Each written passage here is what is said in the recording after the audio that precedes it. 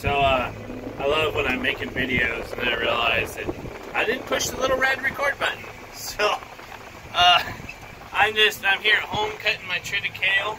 This is our circle that we planted the no-tilled the oats into. Obviously, I mean, you can see they're there. They're only about like 8 inches tall, so they might actually come back after this. But yeah, I mean, this stuff's doing phenomenal. It's awesome. Very happy with it. Just beautiful, beautiful hay. And I think this is going to just... The windrows on this stuff are just so large. I don't... You know... I want to put this in round bales and keep it for myself. I'm actually going to sell almost all of my hay this year. I'll sell a good majority of it. I'll still keep a good amount. But I'm going to be actually in the market to sell hay, which I haven't done for about 3 years. So this stuff I'm going to keep for myself because the alfalfa in it is, you know, 3 foot tall, and this stuff's just... This is just the best hay. I won't sell any of this. I'll keep this personal use. So I'm pretty happy about that.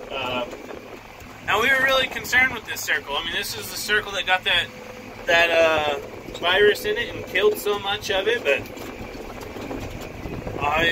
for some reason, we got lucky. We got extremely lucky. I don't know what this stuff's gonna do so far as like bales. Last year we got 100 bales off this circle, like 109, and yeah, well, you know, you could see the ground between the rows and everything. So you can't this year.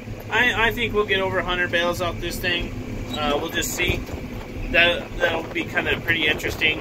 Exact same variety, but we just didn't have any moisture at all last year and anything like that. And so, you know, this year we had some we didn't have a lot of winter moisture, but we had some good spring rains, and we've had some good rain since then. And we were just able to put a good amount of water down on it. And this circle got more water than any of the rest of them due to breakdowns and other pivots and stuff like that. Our other pivot, it's not as heavy as this. It's as tall as this, but it's not as thick.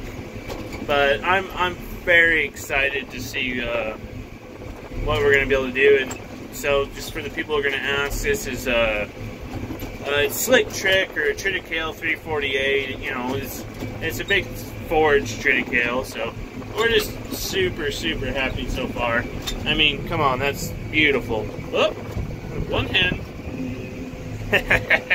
So, anyways, I'm gonna get this circle finished up, and then I'm gonna go cut that one. So, because my buddy is gonna need his swather back to cut his alfalfa, so I gotta get this stuff done.